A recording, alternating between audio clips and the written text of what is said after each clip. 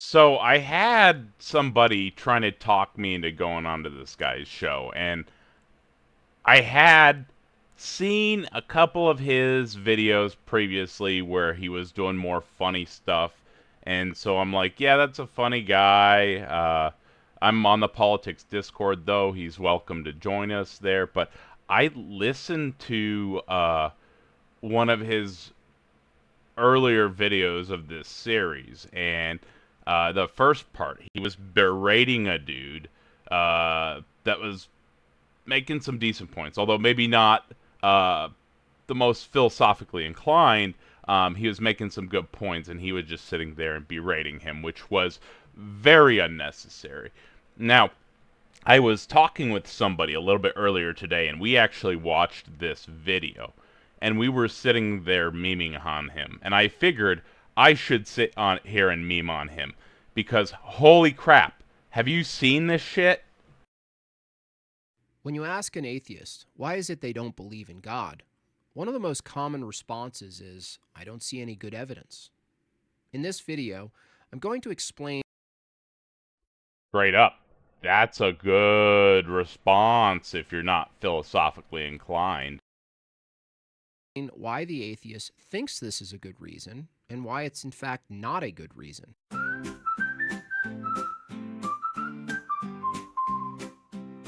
Welcome to Arguments Against Atheism. I'm Jim Bob. I'm here to give you the goods.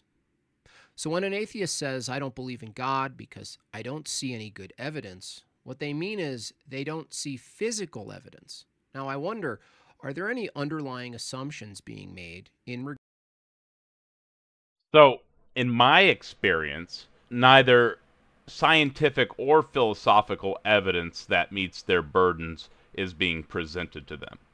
So I feel like at the start, he's just presenting a straw man.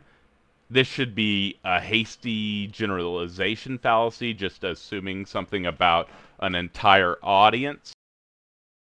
regards to what evidence is? Well, let's take a look. One obvious assumption the atheist makes is that all truth claims are empirical claims, which is a false starting assumption. Not all truth is obtained in the same way. If there are different ways, No, there's deductive and inductive. So there would be deductive, which would be like logical formulations using true premises to get to a conclusion. And then there's inductive arguments, which would be like incorporating reference and making true claims about reality, right? of arriving at the truth of different types of claims, and God's existence isn't the empirical category, then we've already spotted a category error. The atheist also assumes that a standard for sufficient evidence has been established. Did you hear that? Isn't the empirical category, then we've already spotted a category error. The atheist also One more time. arriving at the truth of different types of claims, and God's existence isn't the empirical category, then we've already spotted a category.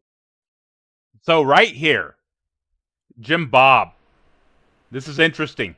You're saying that there's a category error when you ask about empirical evidence for God, right? So what you're saying is that God is not real like people are real. God is real like an ideal Israel is possibly conceptual. So what you're saying is that we need to investigate a God or God claims like a Platonic ideal. And if that is your God, it seems to not actually exist in the way that most people use the term exist. My understanding from most of my conversations with people that I have about this topic is that your God is a real thing interacting with things in the universe, and that God has a physical aspect and a non-physical aspect. If it has a physical aspect, that physical aspect would be subject to empiricism. So either your God is real and subject to empiricism, or God is not real in that sense, and only real in the sense of a concept. Which category do you put God in, Jim Bob? You get to pick. You do. This is your choice. But you have to pick one. The atheist also assumes that a standard for sufficient evidence has been established. Is there only one type of evidence? No. But in this case, empirical evidence is the standard they are going with. So let's see if they apply the empirical standard to their own beliefs. Is there any... So, before we get to this, so what he's saying is that empirical evidence is a category, and God does not, or empirical nature or something would be a category, and God doesn't belong to that category. So first off, there's just a big misunderstanding. So like, the category of God itself seems to be inconsistent and possibly incoherent, given there's 4,000 God concepts with differing attributes in nature, right? The categories that these things actually belong to, like the creator category that most people claim a God would be, is a totally temporal category. There's nothing non-temporal about that, nothing that exists outside of space-time, right? Everything that the creator uses to create stuff is pre-existing material or pre-existing stuff, right? Everything that the created thing is totally temporal. There's no non-temporal there. You could say there's a physical, and then he's appealing to like a non-physical category. But I don't think this guy even understands the baseline of what he's talking about. I think he's just some charlatan sitting on the interwebs saying shit. Anything the atheist Kind of like me. believes or assumes without empirical evidence. Does the atheist believe in knowledge? Yes. Is there any evidence? No. Does the atheist believe that the regularity in nature will maintain tomorrow?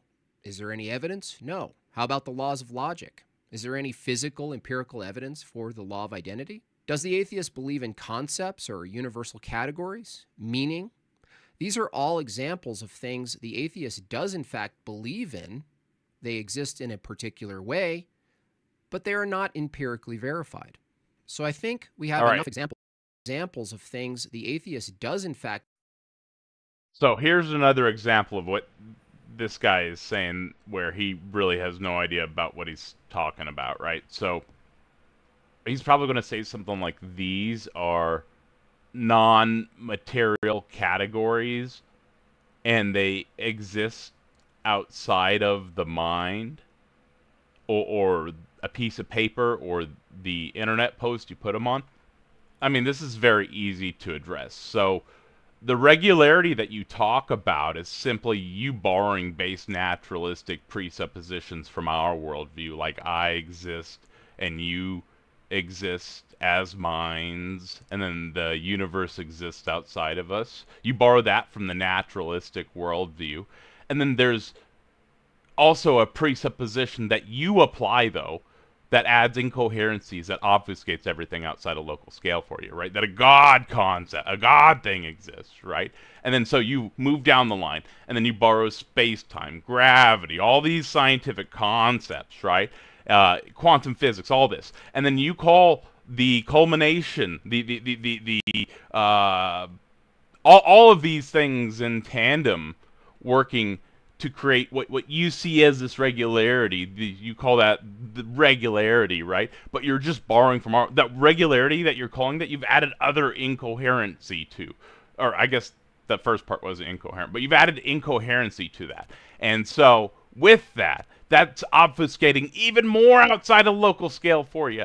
And so that makes things like knowledge for you, that seems to be unobtainable in an atheist worldview, but knowledge is very simple, right? That's justified true belief. And the necessary conditions for somebody to obtain knowledge in an atheist worldview would simply be that the universe exists and can get to this point where these minds exist, right? So you have Big Bang, right? Chemical evolution throughout space as stars and whatever, stars are exploding, planets are doing planet stuff, right?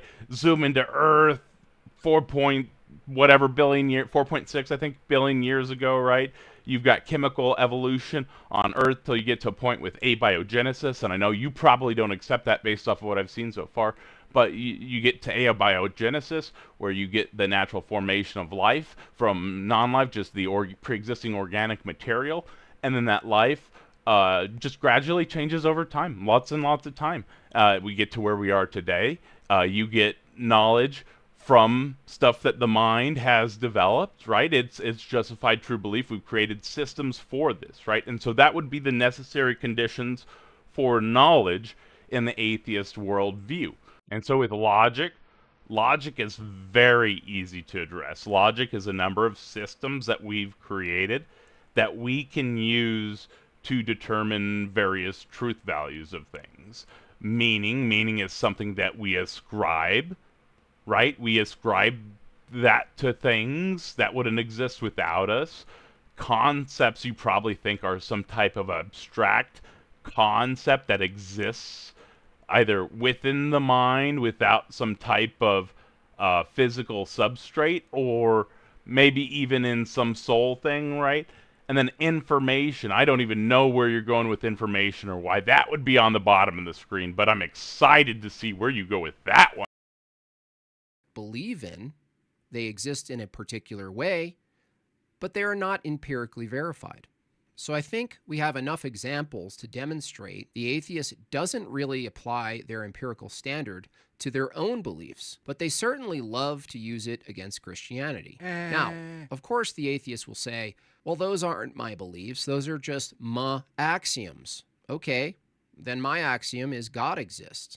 To further demonstrate the flaw in their empirical standard, what if we use their argument against God's existence against some of the things they believe and see how it sounds? I don't believe in truth. There's no empirical evidence. I don't believe information exists because there's no physical evidence. I don't think knowledge exists because I can't see, taste, or touch it. Where it leads to is absurdity. So it seems as though any argument the atheist levies against God's Like I just addressed all that, and even if I didn't, him just saying it leads to absurdity doesn't actually mean it leads to absurdity.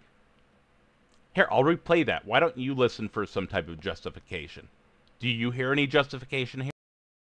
demonstrate the flaw in their empirical standard, what if we use their to further demonstrate the flaw in their empirical standard? What if we use their argument against God's existence against some of the things they believe and see how it sounds? I don't believe in truth. There's no empirical evidence. I don't believe information exists because there's no physical evidence. I don't think knowledge exists because I can't see, taste, or touch it. Where it leads to is absurdity. So it seems as though any argument the atheist levies against God's existence, You see that? This guy's a charlatan.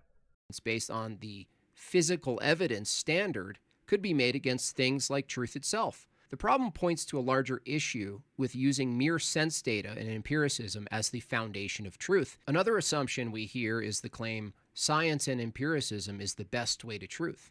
Well, is that a truth claim? If it were true that science and empiricism is the best way to truth, shouldn't it be verified through the scientific method? Are you seeing the issue, atheists? Science and empiricism. You're an idiot. You call yourself a philosopher? There's literally a branch of philosophy called the philosophy of science. One problem I see here is that if we have to deal with the problem of induction, that's going to be a problem in both of our views, even if you claim divine revelation, because you still have to have sense data to obtain that divine revelation from the book or whatever. You might be able to say it was written on your heart. There's a bunch of different ways you might be able to go, right?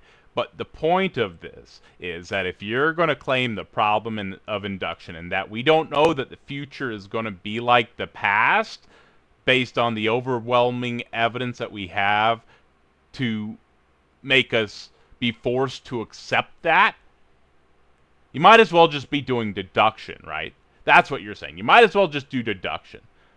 The problem there is something that I call the problem of deduction. Now, this isn't a formal one, but it's basically that. You're just dealing with things that you think are true in your mind. When you're doing this, you're basically a solipsist. And at that point, we're stuck with things that we think are true in our heads. I mean, you can go there if you want, but there's not really much fruit. You're just going into solipsism, which is basically just dropping trow and saying that you're going to shit on the conversation rather than having actual philosophical discourse. Empiricism ironically rely wholly on immaterial concepts and assumptions that cannot be verified with those methods. When it comes down to it, all knowledge is faith. Problem here, Mr. Jim Bob, made by Jim Bob, is that not all knowledge is faith-based. Knowledge generally is defined in philosophy as justified true belief.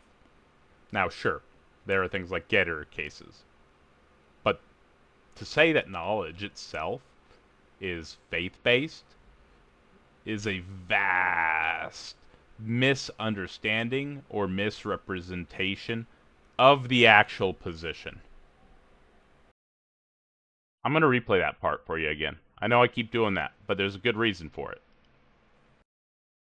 Through the scientific method. Are you seeing the issue, atheists? Science and empiricism ironically rely wholly on immaterial concepts and assumptions that cannot be verified with those methods. Discord.gg/politics. I'm happy to talk with you there.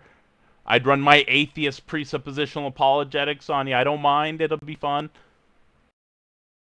Knowledge is faith-based. There, I said it. The icky word. Faith. Faith in the atheist view is belief without evidence, plain and simple. In the Christian view, the fact... So, faith is simply unjustified belief. In the Christian view, the fact that everyone has faith is the evidence of things unseen, whether it's immaterial things like logic or truth or the notion of the past or the future or mind. There's no escaping a faith-based starting point. And the act of denying a faith-based starting point would require, well, faith in things without evidence. You see, the atheist puts faith in their reasoning. Wow.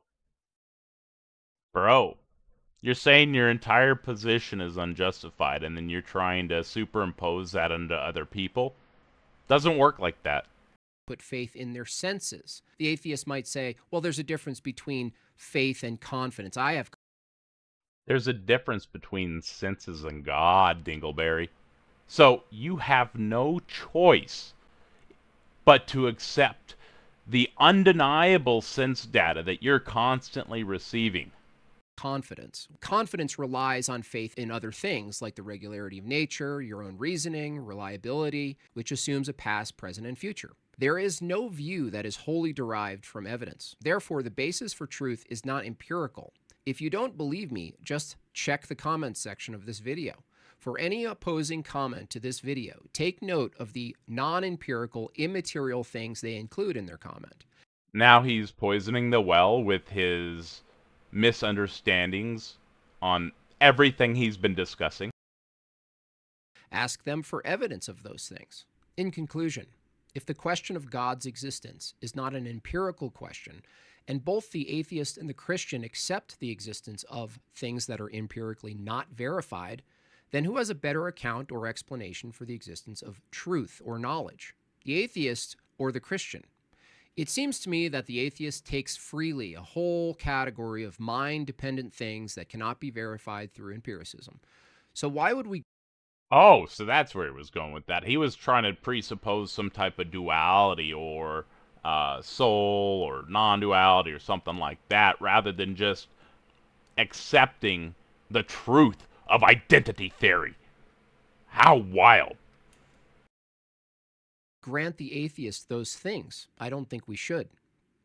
The atheist might say, those are just emergent properties of nature. Well, so if the laws of logic are a product of the brain, whose brain produces the correct laws of logic? Whose biochemistry is correct? And if the laws of logic exist external to the brain, whose biochemistry is accurately aligned with them? And we're back to my first episode of Arguments Against.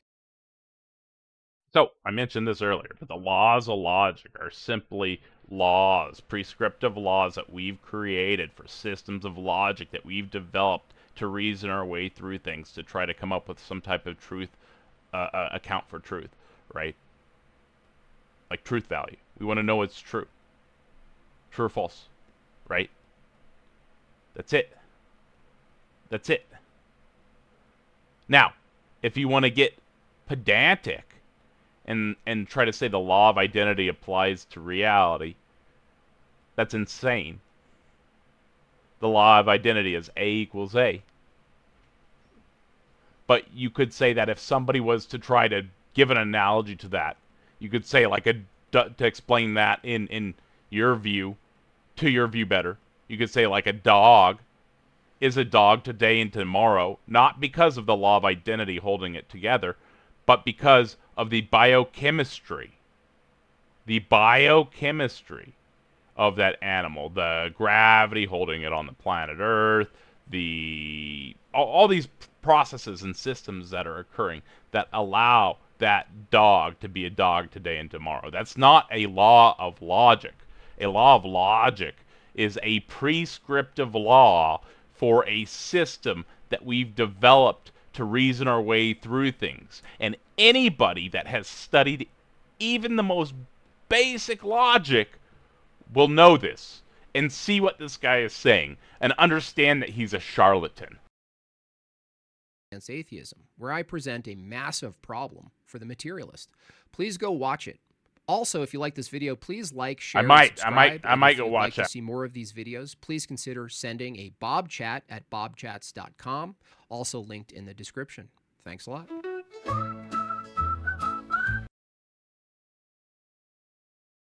Wow. Wow. Wow. That was a doozy. That was 5 minutes of madness.